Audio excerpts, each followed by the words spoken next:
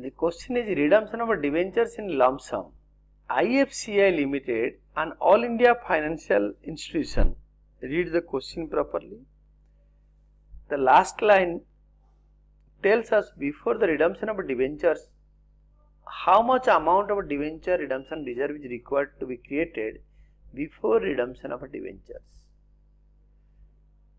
Also past journal entries for issue and redemption of debentures. Hence, according to SEBI guidelines, SEBI, Securities Exchange Control Board of India guidelines, no DRR, debenture redemption reserve, is required to be created since IFCI Limited is an all India financial company. This company are not required to create debenture redemption reserve as per the law. Now, journal entries of IFCI Limited, we have to draw the proper format with date, particulars, ledger folio and debit and credit columns for with rupee symbols.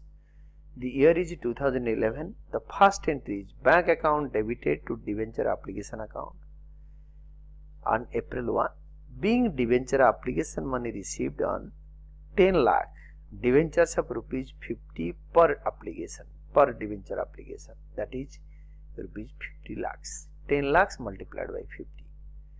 Then our due entry on the same day, it is debenture application account debited rupees 5 crores. It is not 50 lakhs, it is 5 crores to 9% debentures account rupees 5 crores. Being debenture application money due on 10 lakh debenture applications at the rate of rupees 50 per debenture, and these are redeemable on 2017 April 1, 9% debentures account debited rupees 5 crores to debenture holders account rupees 5 crores.